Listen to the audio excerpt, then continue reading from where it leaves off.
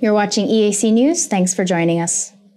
Firefighters battled to put out a blaze in Ukraine's western city of Lviv on Tuesday night, 3rd of May, after explosions hit power stations.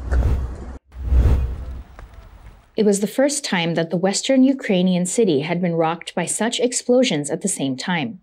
The explosions caused citywide power outages.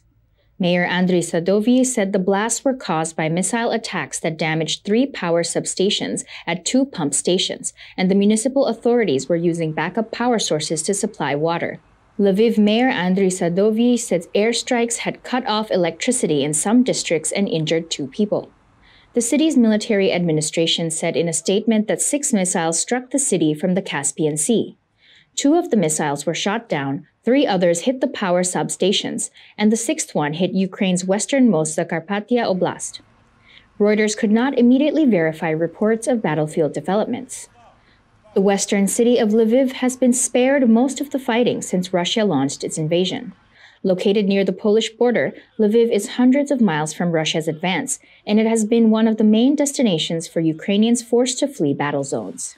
Russia has turned its heaviest firepower on Ukraine's east and south since failing to take Kyiv, the capital, in March.